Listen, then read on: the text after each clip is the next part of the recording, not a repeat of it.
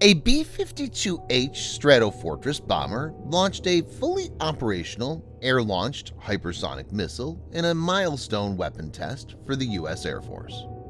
The successful test comes after repeated failures and setbacks for the program and will be relief for the stakeholders. Previous testing focused on rocket booster performance, with the first successful booster test occurring in May. Brigadier General Jason Bartolomei, Armament Directorate Program Executive Officer, said in a statement, "The ARRW team successfully designed and tested an air-launched hypersonic missile in 5 years. I'm immensely proud of the tenacity and dedication this team has shown to provide a vital capability to our warfighter." In this video, Defense Updates analyzes what the successful test of AGM-183A ARRW means for the U.S. military. Let's get started. This video is sponsored by War Thunder, the most comprehensive military vehicle online game for PC, PlayStation 4, and Xbox One, in which you can go to battle on more than 1,200 playable aircraft, tanks, helicopters, and ships from the 1930s to the 1990s.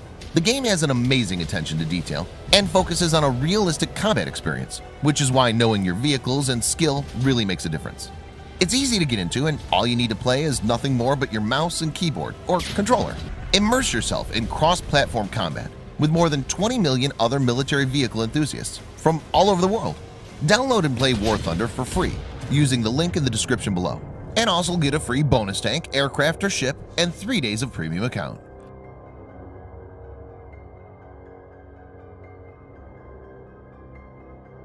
Here's the full statement. A B-52H Stratofortress successfully released the first all-up round AGM-183A air-launched rapid response weapon off the Southern California coast December 9th. The test was the first launch of a full prototype operational missile. Previous test events focused on providing the booster performance. Following the ARRW's separation from the aircraft, it reached hypersonic speeds greater than 5 times the speed of sound, completed its flight path, and detonated in the terminal area. Indications show that all objectives were met. The 412th Test Wing at Edwards Air Force Base, California, executed the ARRW test flight. ARRW is designed to enable the U.S. to hold fixed, high-value, time-sensitive targets at risk in contested environments. Weapon maker Lockheed Martin said that this latest successful flight test proves the air-launched rapid response weapon, ARRW's design, and demonstrates its capability at hypersonic speeds.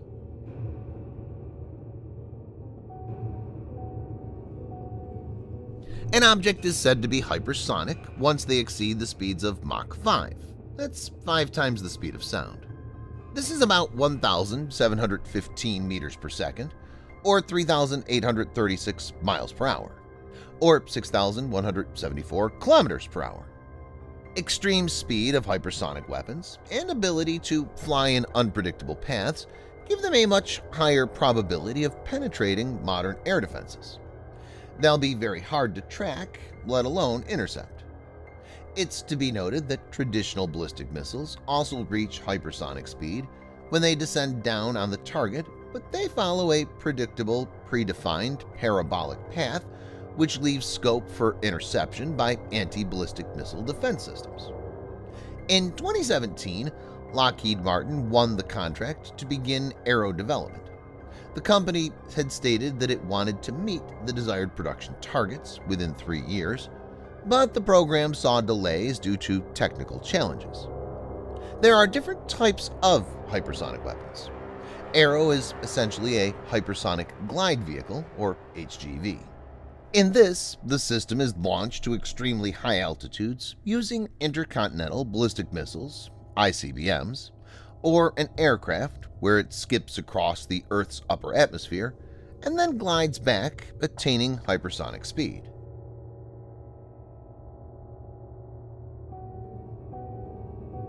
The Boeing B-52 Stratofortress is a long-range, subsonic, jet-powered strategic bomber in service with the U.S. Air Force. The B-52 was designed and built by Boeing, which has continued to provide support and upgrades. It's been operated by the United States Air Force, USAF, since the 1950s, and with upgrades it's supposed to serve into the 2040s. It has a typical combat range of more than 8,800 miles, or 14,080 kilometers, without aerial refueling. The massive range enables B-52 to take on strategic bombing missions. The powerful engines also enable B-52 to carry up to 70,000 pounds or 32,000 kilograms of weapons. Depending on the exact size of the Arrow, the B-52 may be one of the only few aircraft that will be able to carry it. B-52 is currently a vulnerable platform because of its large radar cross-section and slow speed. It will find it difficult to penetrate the advanced air defense system. But with Arrow, it will have a weapon that can be launched from standoff distances without getting inside the engagement envelope of enemy air defenses. It's important to note that the U.S. Air Force is working to extend B-52's life with several key upgrades, including engines. U.S. Air Force has recently chosen Rolls-Royce's North American Division to supply F-130 turbofans to re-engine its fleet of B-52H bombers. 608 engines will be acquired, and this is enough for one-for-one replacements of the 8 Pratt & Whitney engines found on each of the 76 B-52H bombers.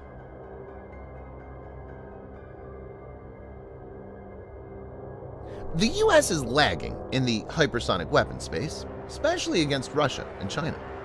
Russia has already fielded Avangard and Kinzhal, whereas China has deployed Chinese DF-ZF and YJ-21. Kinzhal has actually been used in the Ukraine-Russia conflict. As stated by U.S. DoD leaders, hypersonic weapons are a national imperative. Michael E. White, Principal Director for Hypersonics, has said the adversaries have increasingly focused on systems that dramatically compress the timelines and the time scale of a tactical battlefield. He indicated that American portfolio of subsonic and supersonic weapons will be found wanting in a battle. He stated that the U.S. Department of Defense, or DoD, has developed the Hypersonics Modernization Strategy that accelerates the development and delivery of transformational warfighting capabilities based on hypersonic systems. In this situation, the successful test of Arrow is a major boost for U.S. forces, especially given the fact that the U.S. Air Force is committing large sums of money to keep the B-52 flying. Subscribe for more videos like this. Hit the like button if you find the video interesting, and kindly provide your feedback in the comment section. This will help us improve.